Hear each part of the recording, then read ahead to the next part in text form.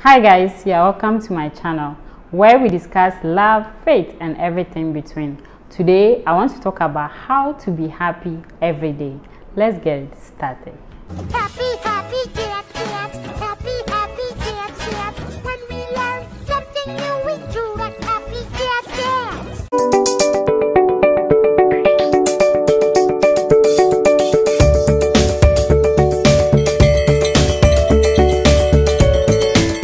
You're welcome.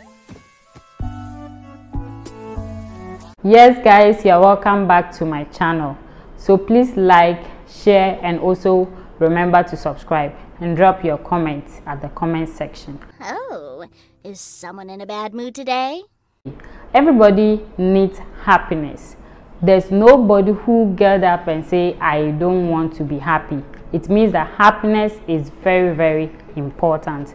But there are so many challenges that always seeks and fights to take away your happiness. First of all, you need to decide to be happy. It's a choice. Yes, it's a decision that you have to make. You have to decide to be happy. The truth is that so many things will come your way which will make you very, very sad, and most times you will not even want to be comforted. But you have to know that it is a decision, it is a choice that you have to make. Jesus says something, John 16 verse 33, he says that I have overcome the world. He said be of good cheer.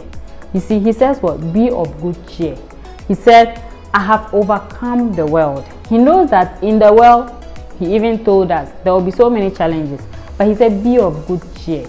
You need to find things that will make you happy, and the first thing that will make you happy is the word of God. So you need to decide first of all, I want to be happy. Just tell yourself, I need to be happy. David used to speak to his soul. So speak to your soul. You must be happy. Yes, you must be happy. Someone said you must be rich. Tell yourself, you must be happy. So how will you be happy every day? You need to decide to be happy.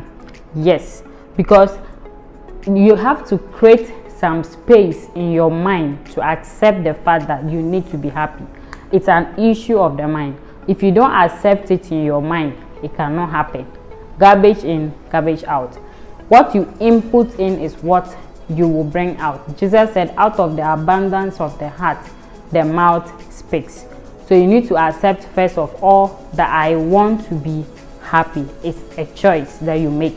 Now, if you decide that you want to be happy, it's a good start. So this is what you need to do now. Let's read a scripture. Today, I am taking you to Sunday school. Let's read the scripture. You need to allow your mind to think from God's perspective. God says, I know the thought I think towards you. Thought of good, not of evil, to get you an expected end, or to bring you the end you've always been expecting. Yes, so God has good thoughts for you, and he said think on them. Yes, if you think on your challenges, you will have problems. If you think on your challenges, you will be sad. That's why Jesus says that how many of you that worry, if worrying can increase your stature, that you are still going to worry. Because he said none of you after thinking can do anything to your stature. If you are short, you will be short. Being short is cute. If you are tall, you'll be tall. Being tall is also cute. So whatever you are thinking, worrying yourself so much cannot change it. You actually worry, grow old, have be depressed. But God says no. The Bible says that cast your burdens upon God, for he cares for you. 1 Peter 5 verse 7. He said cast all your cares upon him.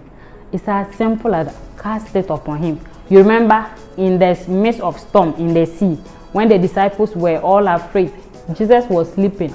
In the midst of storm, God expects us to sleep. It doesn't mean challenges will not come, no, but he expects us to take it easy. You see, the Bible says weeping may endure for a night, but joy cometh in the morning. I'm not saying challenges will not come, but don't let yourself be overwhelmed by it. The Bible says that if there be any virtue, if there be any praise. He said, if there's anything worthy of your thoughts, worthy of your attention, he said, think on these things. God wants you to think on what will not consume you. I'm not saying the challenges, when they come, don't allow yourself to express emotions. Even Jesus wept. But I'm saying that the Bible made mention of David. If you read 1 Samuel 30 verse 6, the Bible says that David, after he cried, some issues happened. They seized their camp, took away his wives and children, and the Bible said that David wept bitterly. And after that, the Bible said he encouraged himself in the Lord. You need to learn to strengthen yourself. The Bible said that be strong in the Lord and in the power of his might. Rest in the power of God. So the Philippians 4 verse 8 we just read. He said, after you think on this thing, look at the verse 9. He said, those things which ye have both learned and received and heard and seen in me, he said, do, and the God of peace shall be with you. Let's look at Philippians 4. He said, finally, brethren, he says that whatsoever things are true, whatsoever things are honest, whatsoever things are just, whatsoever things are pure, whatsoever things are lovely, whatsoever things are of good report, if there be any virtue and if there be anything, he said, think on these things. God is saying what? Keep your mind on these things. And what is that? There's no something that is more virtuous than God's word. There's nothing lovely than God's word. There is nothing good than God's word. The Bible says what? The word of God is good. It's holy. And he said whatsoever things are lovely. God is love. You should think on the word of God. That's why the Bible says that set your affections on things above, not on things on the earth. He said, do not be conformed to the things of this world, but be transformed by the renewing of your mind. Thou shalt keep him in perfect peace, whose mind is stayed on you. So if you keep your mind stayed on God's word, you will be in perfect peace. Shalom, shalom, the peace of God. You see, the peace of God will shine upon you. Jesus says that, peace I leave with you, my peace I give to you. He said, not as the world gives, but he gives you his peace. The peace of God that makes us sleep in the midst of the storm.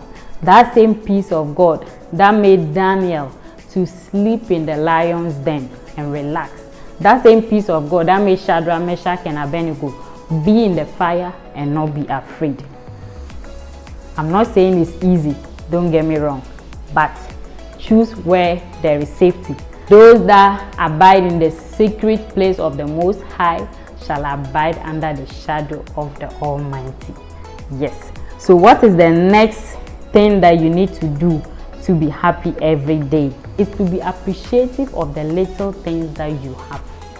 Be appreciative of the little things you have. Learn to count your blessings. Count your blessings, name them one by one. Like, learn to be appreciative. Be happy for every milestone you make in your life. Be happy for anything you have done, like the successes you've chalked. Be happy for them. Be happy with the little things. The Bible says that he that is faithful with little will be faithful with much. Don't wait till you get G-Wagon before you are grateful. Like, be happy. Happy yourself. Like, sometimes play music. Like, play edifying songs. Sometimes play music. It can be auditorium. It can be love songs. But I'm not saying not profane, but things that can ginger you up. Even if you and your girlfriend, boyfriend, enjoy yourself. Like, learn to be happy, but don't go overboard as the occasion to sin. Like, don't just go overboard, because just be guided. The Bible says where the Spirit of God is, there is liberty. Be free. The Bible said that so that your mind is not corrupted from the simplicity that is in Christ. Christianity is simple. Paul said, don't deviate your mind. Don't make Christianity complex. You see, some of the Galatian church, they wanted to live by the law. Some people want to try all their best. What man have always known is fighting. Like they say no pain, no gain. Hey, but you don't need to suffer. Jesus has suffered for you. The Bible says that they that have ceased from their own works have entered into the rest of God, even as God also rested on the 6th day. Rest. The Bible said that, come unto me, all ye that labor and are heavy laden. He said, I will give you rest. Work smart, don't work hard. Work with wisdom. Don't overwork yourself. Sometimes you can be just going every day 9 to 5, 9 to 5. You don't even have time for your Bible. What will give you refuge? See, if 9 to 5 can help you, you would have built some castle in the air, literally, not a figurative kind of something. You would have built castle in the air. If that makes sense, anyway. But I want you to know that the Bible says that except the Lord build the house, they labor in vain that built it. So take things easy on yourself. I'm not saying don't chase things, like don't do what your dream or your heart's desire is. That's not what I'm saying. The Bible says that delight yourself in the Lord and he will grant you the desires of your heart. So learn to be appreciative. Be optimistic about life. Don't be a pessimistic person. Be optimistic. Believe that things will get better. Be hopeful.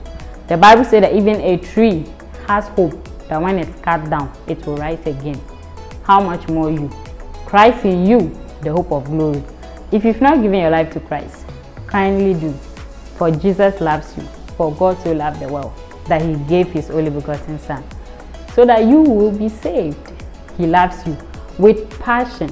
Jesus loves you with a love that cannot be measured. Thank you.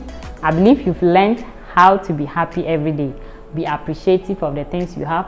Think on the things that will inspire you, things that will ginger you up. Learn to enjoy yourself. The Bible says that rejoice evermore. I say rejoice. Joy is in the Holy Ghost. The kingdom of God is not in meat and drink only, but in love, in righteousness, and joy in the Holy Ghost. Be full of joy.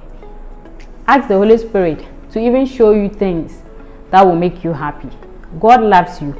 The minute details of your life, God is interested. He said even the hairs of our head have been counted. God says you are his delight. He loves you. So also love yourself. The Bible says no man ever hated his own self. Pamper yourself.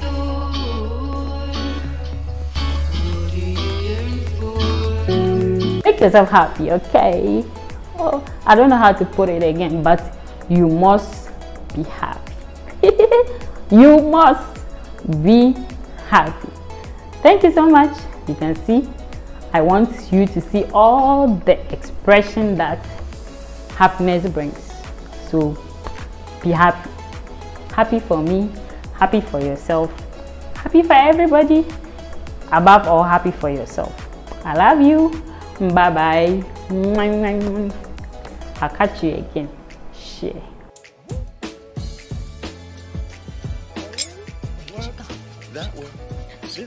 I'm out of here.